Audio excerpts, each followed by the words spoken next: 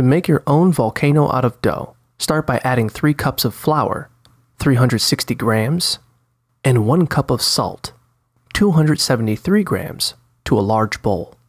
Then, mix in 1 cup of water, 240 milliliters, and 2 tablespoons of oil, 30 milliliters.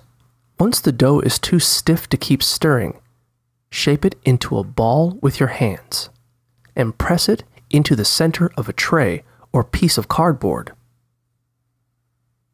Then, gently shape and mold the dough until it looks like a mountain.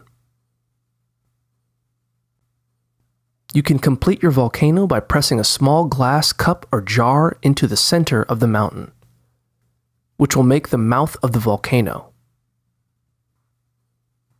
When you're done, let the dough dry overnight. Then, paint your volcano brown and black, with yellow and red accents near the opening to look like lava.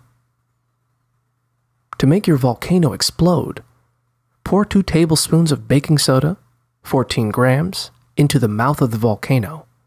Add 1 teaspoon of dish soap, 5 milliliters, and a few drops of red and yellow food coloring to make the foam look like lava.